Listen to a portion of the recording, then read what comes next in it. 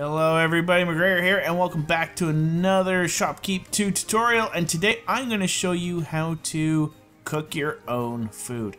Now before you can actually start cooking food, you need to have the cookhouse unlocked. So that requires 210 tax dollars, and once you select that upgrade, the cookhouse should be open to you. So to cook food in this disgusting place, you talk to the chef over here. You click on let's make some food, and right now I'm gonna assume you don't have the ingredients and you don't. Yeah, so what you do is you click on, let's say, what do we want to make? Let's make this. I don't even know how to pronounce that. So that looks like 2 potatoes and 1 steak. So to make that, you can walk over here to his table and we can actually buy the ingredients. So 2 potatoes and a steak. Wow, this is going to be expensive.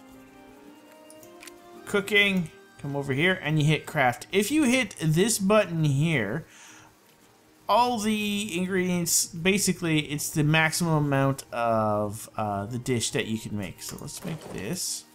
And just show you what I mean. If I hit this, there. Now we're making all the bread that we can make.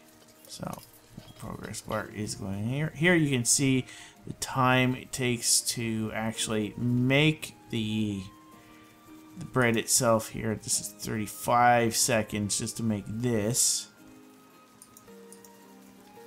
You got, which one's this? That's meat soup, omelet, vegan soup.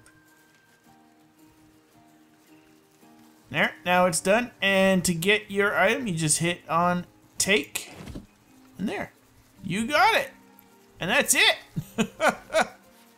You can also specify how many you want. So if you want like just 2 or that many, then yeah, you just type that in.